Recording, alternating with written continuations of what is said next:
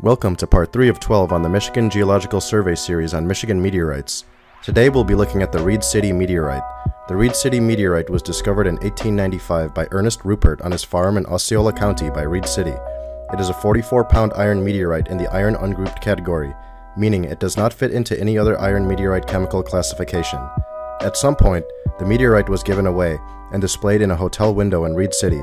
3 years later, in December of 1898, Professor Walter B. Barrows of Michigan State Agricultural College had discovered the specimen and was told there had already been many disputes over the rock's origins, being a lump of ordinary iron or a genuine meteorite.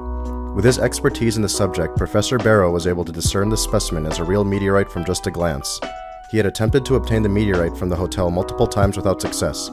It wasn't until a few years later, until around 1903, that the college successfully purchased the meteorite and were able to research and distribute it to other institutions across the country.